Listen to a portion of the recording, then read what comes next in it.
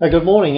This is our new market research database presented by www.horseracingasaustralia.info. That's horseracingasaustralia.info. As promised, we're going to show you a very brief look at our new database and just to see what you can do and some of the things that may happen. So if I just show you the front page of the database, and we're looking at Australian races only at this stage.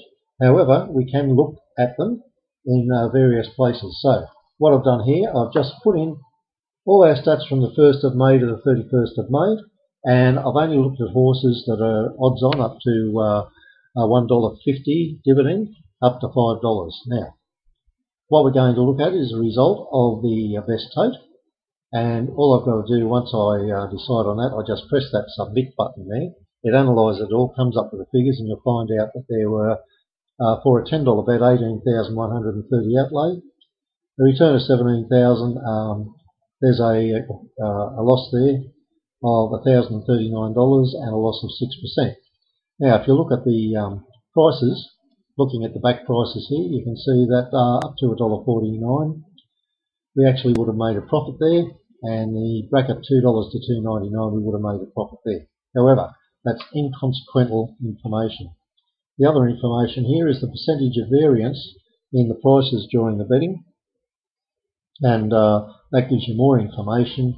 And looking at our snapshots here of the market, we can see that various parts of the market went quite well.